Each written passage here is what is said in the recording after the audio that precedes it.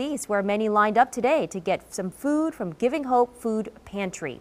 Take a look. This was a drive-up emergency food giveaway for families who are in need during this tough time. Councilwoman Cindy Nguyen out on the group, directing all the cars who showed up early this morning. And she said Giving Hope Food Pantry constantly gives out hot meals and food to needy families. But now they're stepping up even more to help so many families impacted by the coronavirus can have a warm meal.